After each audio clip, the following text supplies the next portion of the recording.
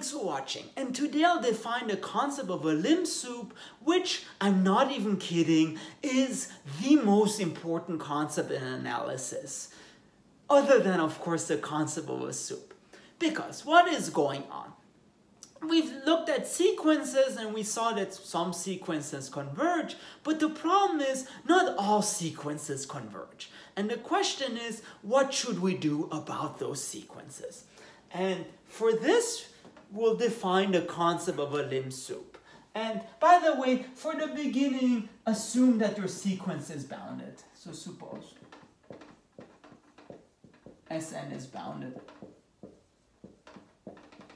I'll tell you what to do if the sequence is not bounded soon.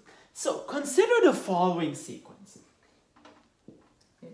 So it starts with 4, and then it goes down to 3, and then to 2, and then it just starts oscillating between -1 and 1. Okay, so this is our sequence Sn, and it just oscillates between -1 and 1. Now, of course, this sequence doesn't converge. It doesn't make up its mind. But what we would still like to say is, well, even though it doesn't converge, it seems the largest possible limit of this sequence is 1. And it's that largest possible limit that we would like to define as the Limsup. Similarly, the smallest possible limit is what's called the lim-inf. So here it looks like the smallest possible limit is -1. And the question is, how should we define Limsup and lim-inf? It's very important to understand, Limsup is not the same as soup, because soup, the biggest value of this sequence itself, is 4, but the Limsup is 1, much smaller. The idea is, we would like to say Limsup is the soup, but in the long run. Namely, if capital N is very large, we would like to say the soup after capital N, that's the Limsup in some sense. Which motivates the following definition, so it has to do with a helper sequence.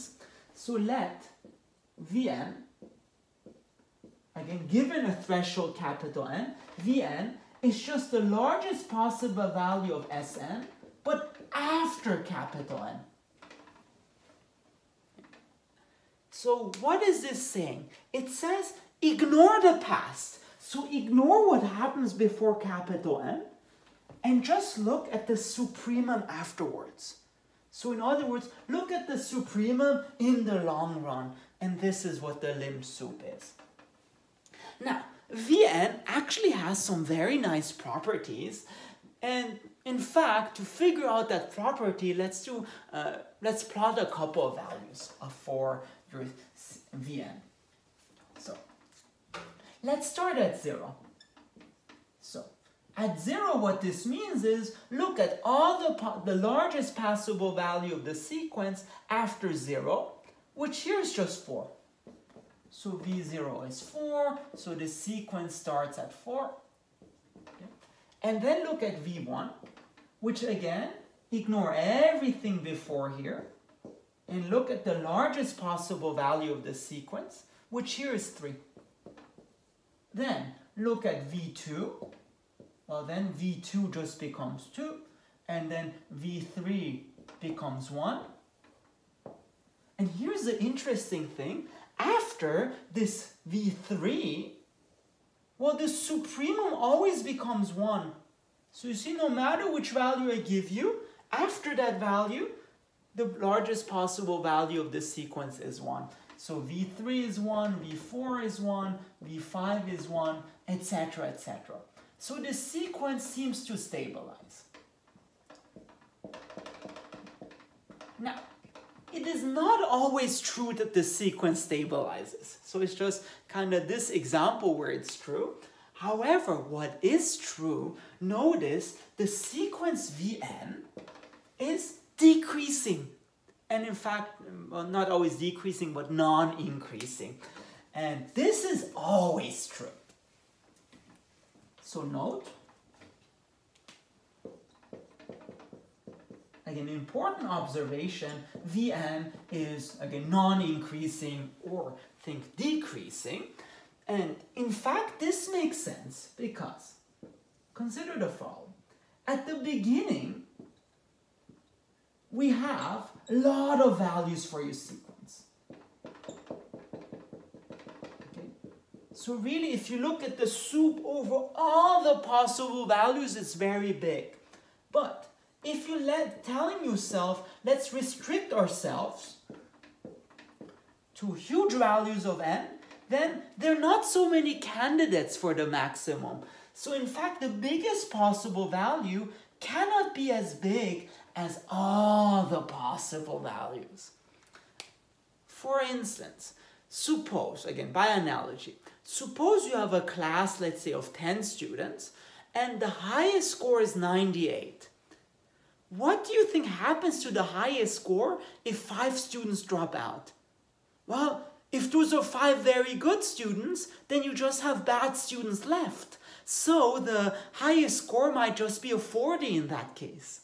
And in particular, after the students dropping, so if you consider not all the possible values of the sequence, the highest score goes down. So in this case, the supremum goes down, which explains why your sequence is decreasing.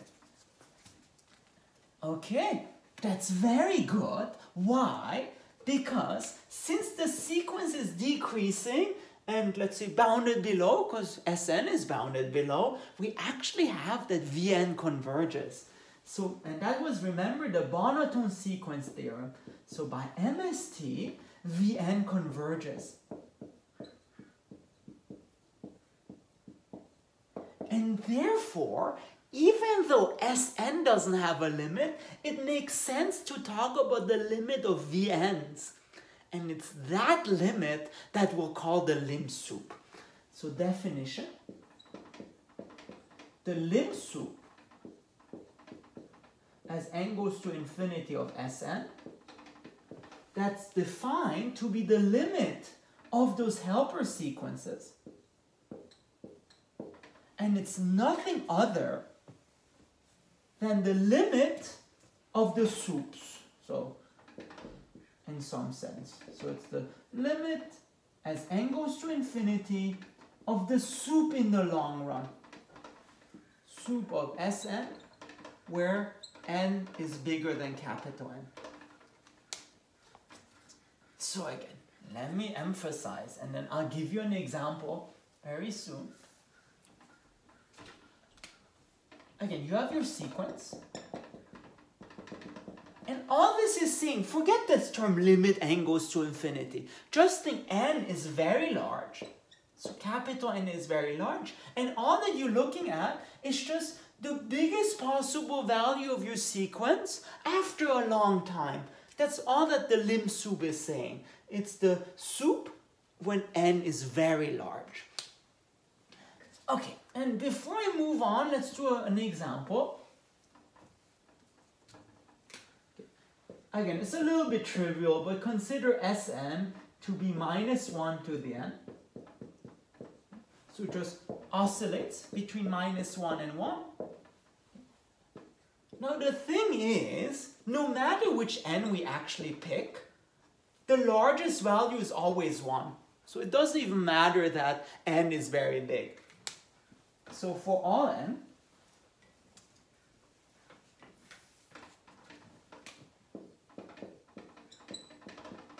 for all capital N, this supremum of Sn, where n is bigger than capital N, is always 1. And therefore, if you take the limit of that as capital N goes to infinity, you still get 1. So the point is the Limsup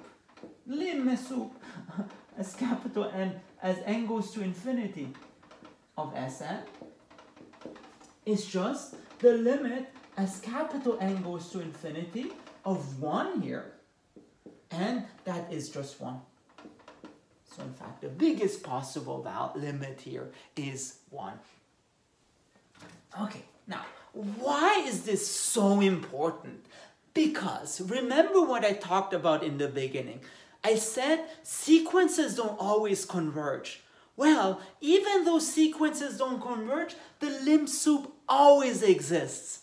And remember, we love when stuff always exists. For instance, remember, supremum always exists. And remember how awesome that was, right? So, upshot.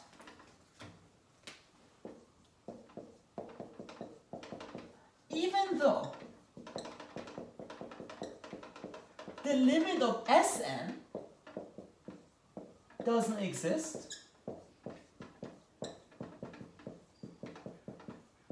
the Limsup, as n goes to infinity, of Sn always exists.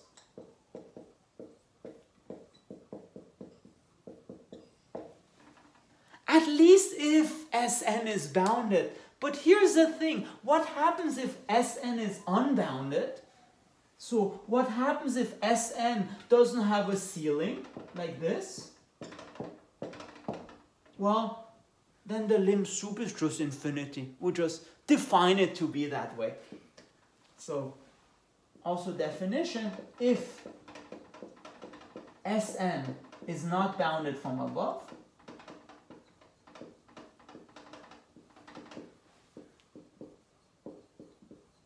then the Limsup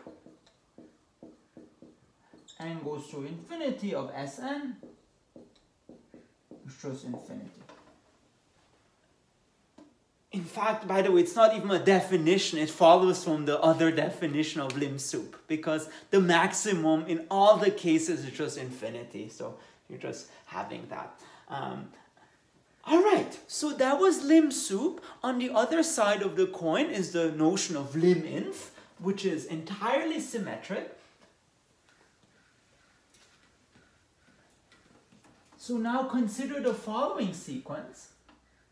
So it starts at -4, and then goes to -3, then -2, and then -1, and then starts oscillating. Okay, the Limsup, just as before, is 1, but now we want to define Liminf. And again, it's exactly the same thing, except this time you consider infimums instead of supremums. So just look at the smallest value in the long run. And that's why we have our helper sequence. So let un be the infimum of Sn in the long run. And again, let's just plot a couple values of un. So u0, well, it starts at -4. -4, and then u1, again, after 1, you just look at the other smallest possible value, which is -3, and then -2, and then again, notice everything stabilizes. So after, no matter which threshold you pick, the smallest value is always -1. So u2 is -2, u3 it's -1, u4 is -1, u5 is -1. By the way, u2, like the band. And so -4, -3, -2, -1, -1, -1, -1, etc., etc. So in this case, notice that, well, un stabilizes, which is not always true, but what is always true is that un is increasing.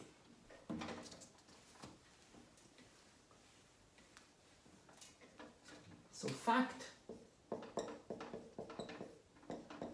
un is increasing, or at least a non-decreasing.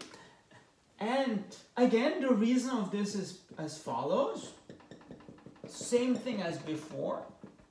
So initially, if you really look at all the values, the minimum might be very small, but after a threshold, you're looking at fewer values of the sequence. So the minimum might not be as small.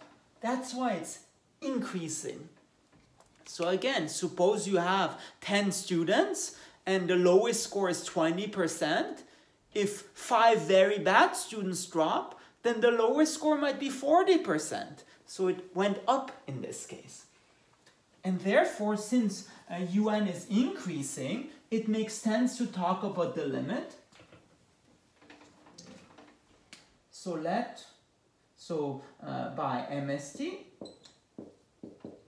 the limit as n goes to infinity of UN exists, and we define that to be the lim_inf. So definition, the lim_inf as n goes to infinity of Sn, that's just the limit as n goes to infinity of the UNs, which is just the limit as n goes to infinity of the infimum, long run infimum of Sn as n is very large. And again, same upshot as before, the lim_inf always exists, even though the limit doesn't always exist. Last but not least is a beautiful fact that tells you you never ever have to deal with lim_infs anymore, because it turns out that they're related. So in fact, the lim_inf of a sequence of Sn is just minus the Limsup as n goes to infinity of minus the sequence. And in fact, it's very reminiscent of the formula for inf and sup, because recall, at some point, we found that for all sets S, the infimum of S is minus the supremum of minus S. But in particular, if you let S to be the long run, kind of Sn, where n is greater than capital N, so if you let this to be capital S, then this is the same thing as minus the supremum of minus that set, so minus Sn, where n is bigger than capital N.